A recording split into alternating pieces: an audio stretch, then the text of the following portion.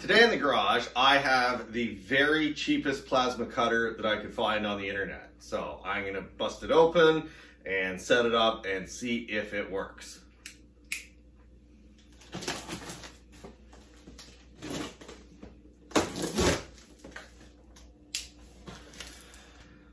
So I have a job coming up that's going to require cutting a bunch of metal. This should be an efficient way to cut it if it works. Like say I bought this on Amazon, it was like $185 shipped to my house. I'm not even going to try and pronounce this name, but it does have this cool flying chicken or whatever it is here on the box. So that's neat. Looks packaged okay. So this is like a 110 plug, which is important because I don't have a 220 plug out in this garage here. This is just a house garage. Apparently this will run, oh, it's just a little guy. Aren't you cute? Apparently this will run on 220 or 110. Little plastic cap there for something that's not hooked up. And we've got some other goodies in the box. There's the machine. Looks really simple. We got on off, gas input, I assume that's air. These are the hookups for the torch here, and a dial of some sort. Let's see what else they gave me. So we got a box of goodies. It's like Christmas. Okay, so, oh nice. Nope. Try not to drop and break that. So this would be the air regulator. Little bracket and, oh, there's even a gauge. Okay.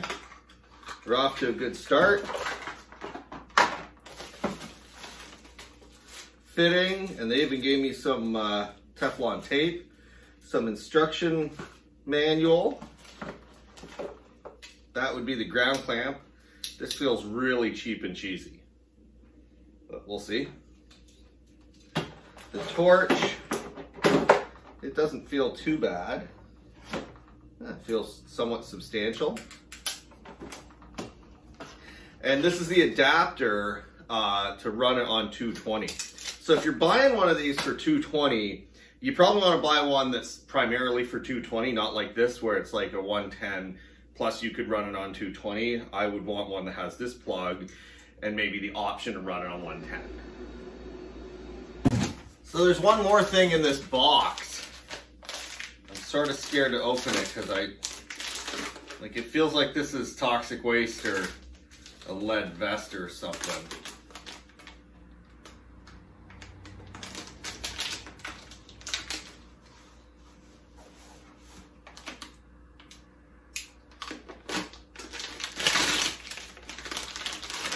Oh. What is this? It's leather. Look. Oh, it's an apron. It's pretty neat. I guess that's, oh, look at that. Oh, it stinks. Ah. Oh, man, that needs to go air out for a while. Oh. It smells like when your kid doesn't empty their lunch pail open before March break, and then like the Monday when they go back to school, you open it up to make their lunch. That's going right outside.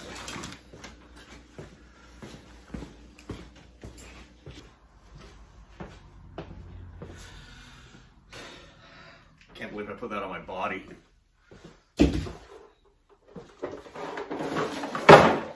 So I gotta hook up this pressure regulator first.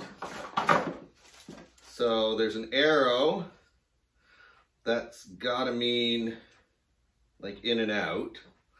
And then this little bracket that holds it goes on like this because there's a little tab for this little tab to go into. So that goes on the back with these two screws, it looks like. And then hook up this hose and a fitting for the air hose. So I've got my air regulator assembled. So this end, the hose looks like it just is like a push-in style. So that goes in there. This I had to source myself. It came with this. I don't know what you would do with that, and a hose clamp. So this to connect to the compressor, I had to supply myself. Everything else went together pretty well. So this little red collar spins off.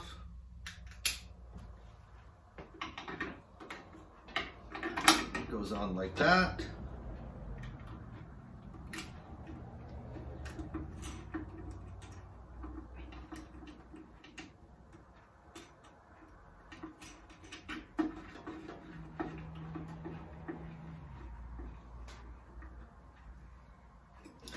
Then this hose goes into there. So that appears to be all set up on that end. On the front,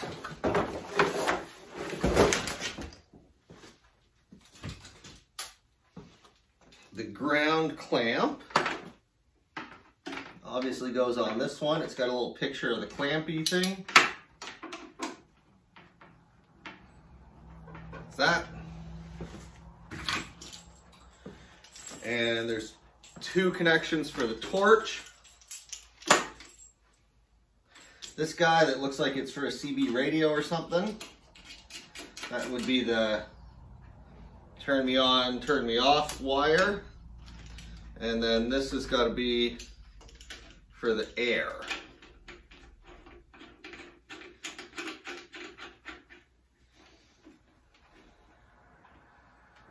Okay. That looks like it's all hooked up. There is a tip in here.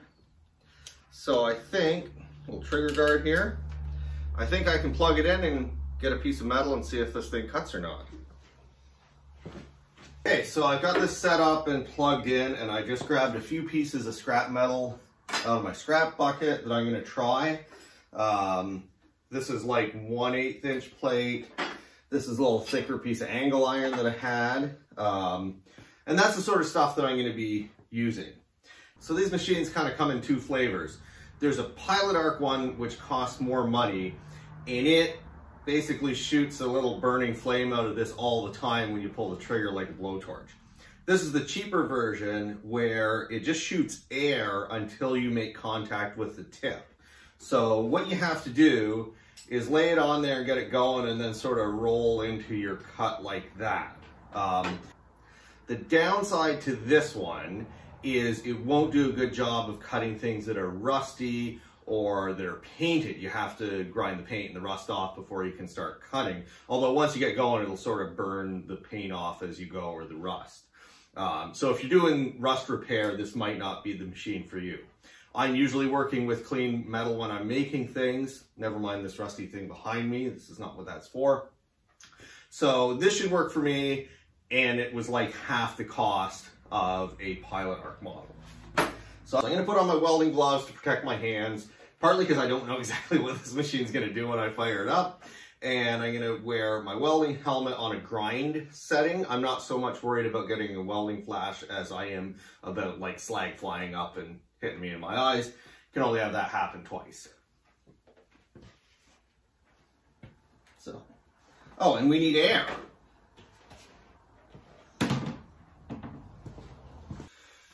So the chart says 30 to 70 PSI. So I've got this at like 50 PSI. Is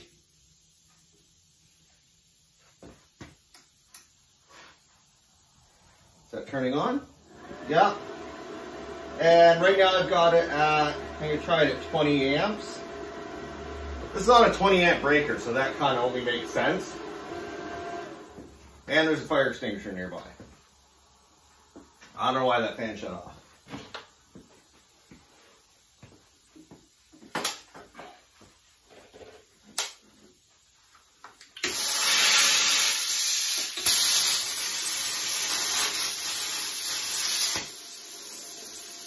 Wow.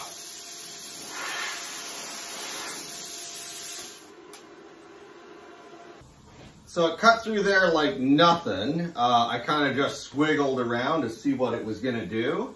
I obviously need a guide to cut a straight line with one of these, but it works and it cuts, so let's do some more cutting and see what we can do.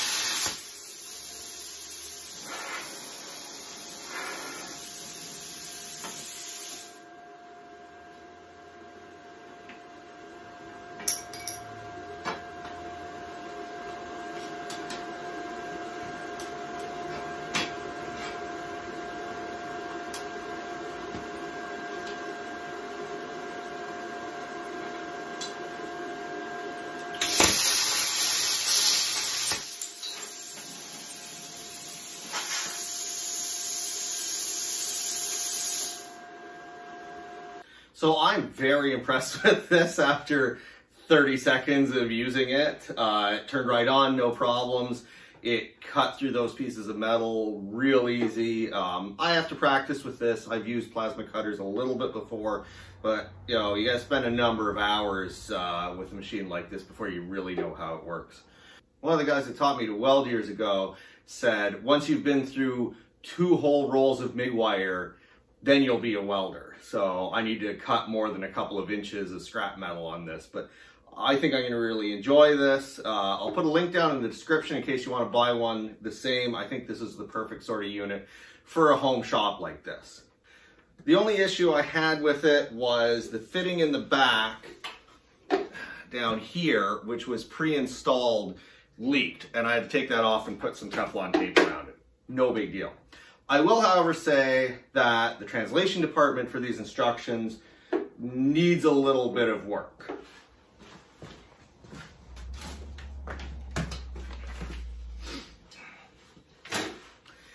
In a former job, I did some proofreading for documents, so this just drives me nuts.